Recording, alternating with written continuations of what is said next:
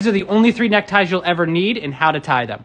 Starting with the half Windsor, not my favorite knot, but it can be proven useful, so you should know how to do it. Starting with the narrow end, it's going to be shorter than the wider end. You're going to take the wide end, you're going to go over top of the narrow, just like that. You're going to cross it behind and then pull it through that neckline, just like that. Then you're going to push it behind again, and you're going to wrap it in the front, wrapping it over top of your 2 fingers to create a little hole that you will pull the knot up through and then down to the end, just like that. Make sure that you set in a nice little dimple in there, and this is going to be useful for just about any situation. It's a more symmetrical knot and very popular among professionals. Next, the double 4-in-hand. You've probably learned the 4-in-hand as the first knot ever. This is just wrapping that blade around an extra time to give you a little bit more oomph in your knot. Again, narrow end is always shorter than the wide end. You're going to wrap that wide end over top. You can either use your fingers here and do a double loop. I like to go over top, setting that base.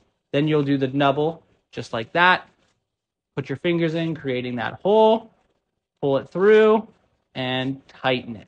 This is going to create a nice asymmetrical knot.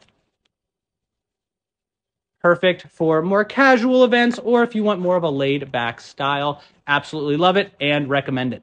The next one is my absolute favorite. I've seen it being called the Prince Albert, but it's not quite the same. I call it the Primo knot, and you see it in all my videos. Again, short, long, wrap it over. It's kind of like the double 4-in-hand, but an extra loop. You're going to set that base. Then you're going to put your 2 fingers underneath, and you're going to wrap and then wrap. Pull through the top, just like so, and then pull through both of those wraps from your finger. Nice and tight. You're going to create that dimple in there.